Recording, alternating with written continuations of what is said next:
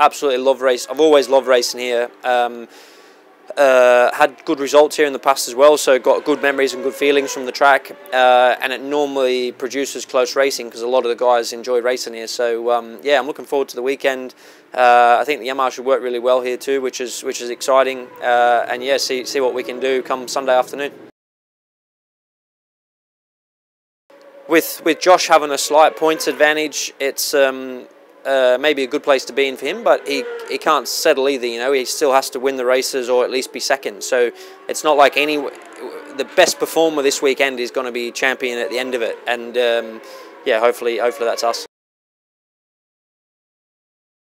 Yeah, brilliant. You know, we've been using them for a little while now. You know, I wouldn't ride without them.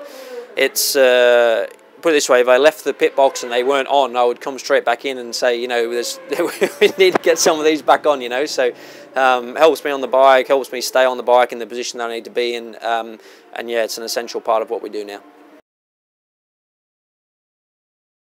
Yeah, I think so. You know, it's I think on any bike it's a benefit. You know, it's when you've got a freshly painted tank without them, you know, it's quite slippy. You know, you want to keep your bike looking nice and clean and everything, but you also want to grip, you know, and be in the position that you want to be in. So, you know, for me, it helps me stay on the bike where I need to be. If I want to hang off further, I've still got the grip from my outside leg to keep me connected to the bike.